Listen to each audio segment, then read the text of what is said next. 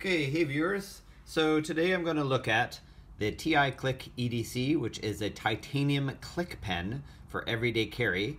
And this pen is built by BigIDesign or BigIDesign.com. Two gentlemen there, Joe and Chadwick, and they built this through Kickstarter, and a lot of their business has been done through Kickstarter.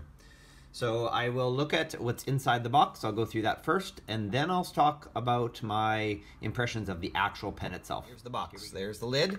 And inside the box, right away, we've got a thank you card, which is quite nice. Join our newsletter to get $5 off your next order of 50 or more. That's really nice. So put that off to the side. Then we got some instructions here. TI Click EDC pen, changing refills. You can unscrew. This is the imaging on how the two different types of refills, how you would adjust them. I'm not going to go through that quite yet. Some help. You can go to their YouTube channel if you want. Yeah, it's a nice little card. Nice paper stock. I'll put that there. So we got some spare parts. It looks like we got two O-rings, and I'm imagining this. I haven't really gone through the pen itself and or those videos, but I'm imagining that would go within the pen on the back part. I may be wrong. So nice little bag of spare parts. My understanding is this, and the key. This is for keys, or a key ring, I guess is what the name is. You would use this to remove the clip. So if you needed to straighten your clip, fix a bent, loose pocket clip. This is the two tools that you would use. So there's your hole. You would stick this in here for torque, and then there's your tool. You would end up twisting to unlock in the clip, to take the clip off of the pen. I saw a video. They have a video online for that as well. So if you want to take a look at that, you can. And here's the pen. Now the pen, you were three different choices. You could have chosen black, stone washed, which is a gray, and or raw titanium, and I chose to go with raw titanium, and believe it or not, it was harder than, like, these pens look really nice, and this one looks lovely once I get it out of the plastic. Take that down there. Yeah, wow, this is a really nice pen. So this is the raw titanium. My first impulse is to click it. Oh, that's really smooth. Not even a single click. It feels really mechanical, almost to the point that it almost feels like there's grinding on some level. Like you could tell, like metal is touching metal here. That's interesting. I wonder how. I'd like to take that apart and see what's going on. Nice, nice clip here. It says TI on it. I don't know if you can see that. The camera can see. There it is. And that's really the only markings that they have on the pen. So you notice there's no BigIDesign. There's no logos. All of those logos are on the box. Over here it just says TI, like titanium. This is a titanium clip and a titanium pen. And on the end of the pen, I'm not sure if this is going to focus correctly or not, maybe against the black background, there's a little rubber ball. So you can see I haven't used this yet. I just wanted to show you what came in the box, and then I'm going to go use it and play around maybe for a day, and then I'll come back and finish this video.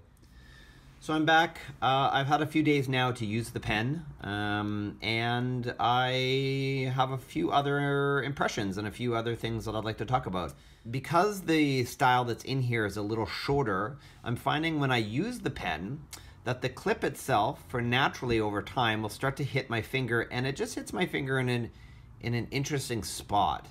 Now, of course, I could flip the pen upside down. That's a little awkward. I generally find that I'm using a pen, it's upright, but for some reason this flips over, and as the edge, not that the edge is sharp, but it does have a little bit of a rougher side to it. It just sort of irritates my hand a little. When I put a different refill in here and it takes it a little longer, like half an inch longer, I find that my fingers are in a different spot, and I don't notice it. It doesn't go down as much. So I do like the longer, not a crazy long pen, but I would like to see this just a tad bit longer. I find it a bit short.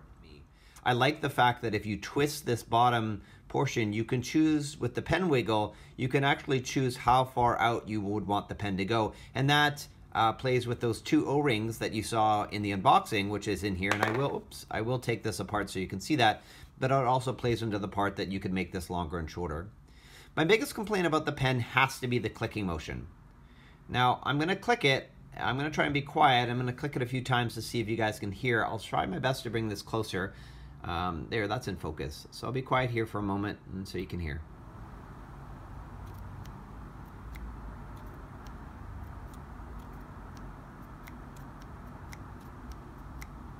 So there's no clicking noise. That doesn't bother me. I'm not much of a fidgeter. I'm not like Boris from GoldenEye in 007 who's constantly clicking his pen. Not that there's anything wrong with that. I just don't need a pen to make a clicking noise. But there is something satisfying about clicking a pen, to recognize that it is on. And I find with this one, there is a bit of a squeak to it, but it almost feels like it's just metal, like right there.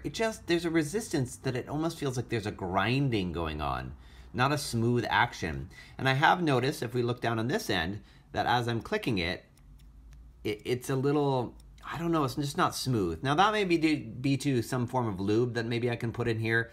And if Chadwick and Joe, if you guys do see this, send me a message.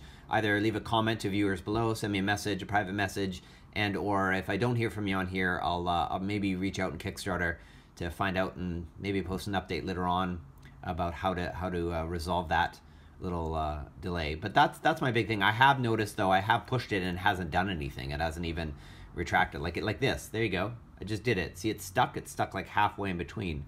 It's not fully there. So I think there's something to do with the lube down here. And that's really my only complaint, and of course the length, but that can be changed. So I'm going to do that now. I'm going to take the pen apart.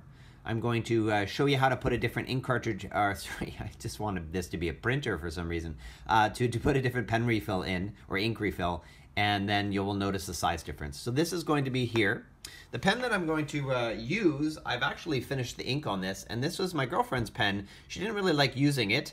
It's a Japanese pen. It's a Pentel Energel with a 1.0. So nothing super fancy. She got it in Japan when she was traveling to write in her journal. And she came home and she really didn't care for it, and I started using it and absolutely loved the way that the ink hit on the page and just loved the feel of the pen. And so of course I used it. So I'm going to take this out and I'm going to take the gel, the ink out from within it, and then I'll come back and we can and do the same with the titanium pen. Okay, so here is the ink that I've dried up. This is what the Pentel would look like, and there is some writing on it. I'm not sure if you guys are going to be able to see that. I'll try my best to see if that focuses. It says Pentel 1.0, looks like it's an LRO Japan, and then there's a number on the end.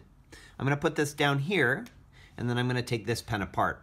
So the way they take this pen apart, the click pen, the TIC, is you just start to turn this lovely end part until you start to see some O-rings. And if you remember, I showed you some O-rings that were in the unboxing. I wasn't sure what they were for, but you should see them shortly. There's the first one, and there's the second one. So if those were to ever go, if it ever to get loose, this is what those O-rings would be for.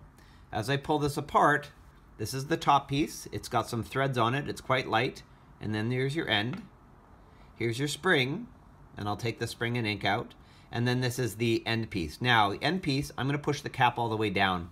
Pushing the cap all the way down, when I put another piece in, depending on the length, and screw it in, it's going to adjust accordingly. If I left that open, it may not actually work properly. I may have to redo it. So you push that end in. I'm going to take the spring off. And of course, this is the pen. It's a Schneider Gelin 39. And it's okay. It's not my favorite, but it's okay. I will definitely use it. This is made in Germany. So I'm going to put that one here, and then I'm going to rebuild it with this. So I put the spring on the ink. I push the bottom in, push that in, put the cap on, start to turn the cap to screw it in, and just allow this process to screw on until you see. And then I want to just get the tip to where I want it, which I generally like it about there, so less pen wiggle, and there's the pen working. And now it's much longer, and I'm not sure if you guys can see that, but that is like at least half an inch longer. So now it's so much longer of a pen. That's not a good or bad thing. It just depends on what you like as pens. I personally like the length a little bit better. Shortness, I guess, for EDC, if you're carrying this in your pocket, would be better.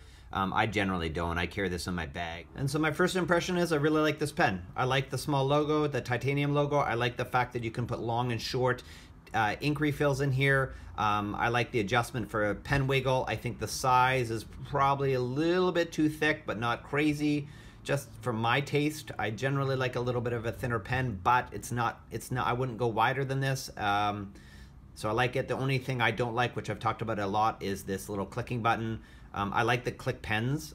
It's just that I don't like this. I just don't like what's going on in there. That may change once I figure out if there's a way I can solve the feeling of the click. And beyond that, that's it. So if you like the video, please give it a thumbs up. If you're new to my channel, if you're interested in subscribing, hit that subscribe button. And if you want to know more about this pen later on, you want to see me do a recap video or anything about it, hit me up in the comments below or send me a specific message.